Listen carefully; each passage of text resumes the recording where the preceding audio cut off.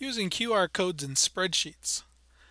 We're currently in the spreadsheet, so let's clear out the spreadsheet. Go into Option.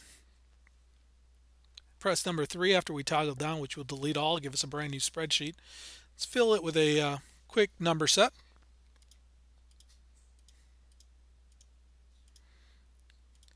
We'll do a couple of number sets here.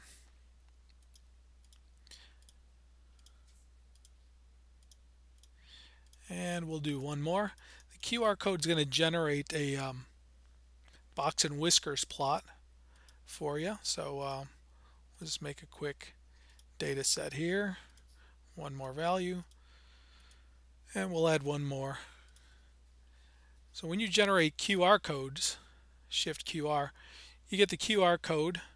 QR codes you can use individually to generate some graphics or statistics or basic information, or you could use classroom sets of QR codes to generate an entire class set of data. There's a software that comes free for your smart devices, your tablets and your smartphones that will let you generate class codes. When I generate my QR code, it will give me a box and whiskers plot for each one.